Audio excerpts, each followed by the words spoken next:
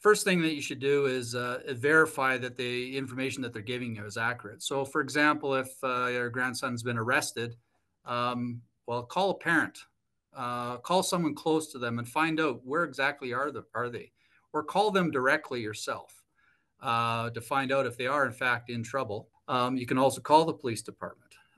So verify that you're actually have an urgent request and that it's from the person you think it's from.